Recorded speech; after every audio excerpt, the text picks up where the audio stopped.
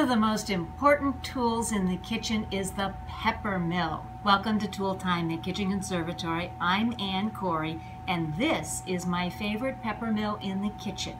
No, it's not cute to put on the table, but it is totally functional. And one of the problems with pepper mills is how hard they are to fill with pepper. So this has a nice big opening to fill. I use the lid in order to put the peppercorns in it so it's real easy to fill. And then the nut in here has the grind. And so it's righty-tighty, lefty-loosey. So if I make it all tight here, I can lift it up, and then I get a fine grind of pepper.